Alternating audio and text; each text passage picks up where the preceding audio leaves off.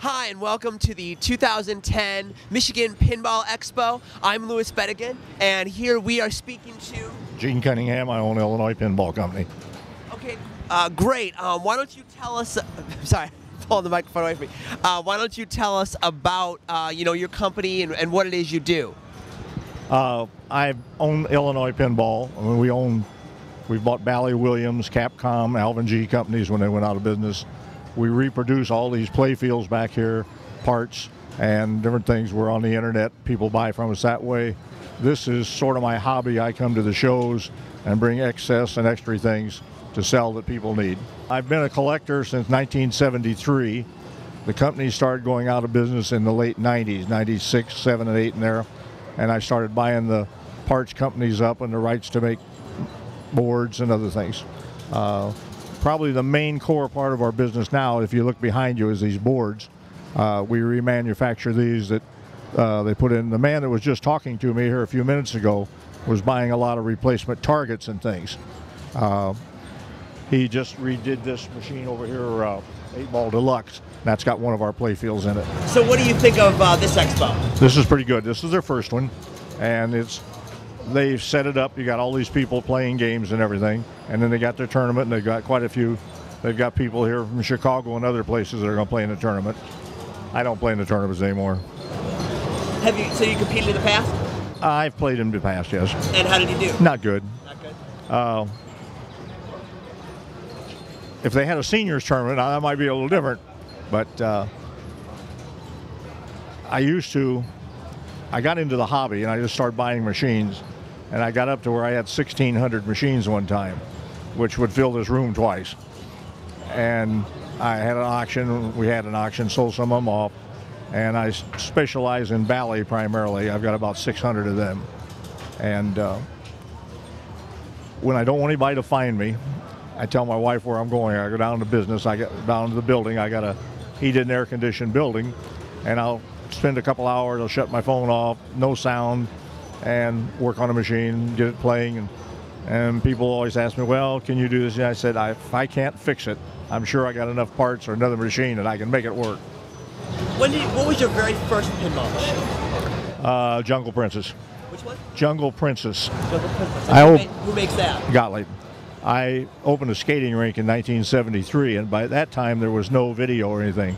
So the company put in a couple of pool tables, a jukebox, and 3 pinball machines. About 2 months after it was open, they come and said, Gene, we're here to change your pinball machine out. I said, well, what are you going to do with it? He said, we're going to take it back, shop it, re-rubber it, and we're going to sell it. I said, how much? He said, $100 a quarter. I said, take it to my house. 2 months after that, they did 2 more. Into the first year, I had 6. Wow. Then I started getting interested in them for the movie themes, the famous people on them, and the different stories, and I just kept buying. I'd go to auctions, and I'd buy a whole truckload. Wow. So. Now, what do you think of the pinball? There's one over there that has a screen, Pinball 2000. It's I can't remember the name of the game. It's got a screen that reflects off the glass. What do you think of that? Could that have maybe saved pinball if it had come sooner? I own all the patents on that. You what? I own all the patents on that. Really? Yeah. And that's new cores, and we're working together on making them. If you turn around and see this glass right here, that's the reflective glass that works. Oh, wow. That's called Pin Game 2000.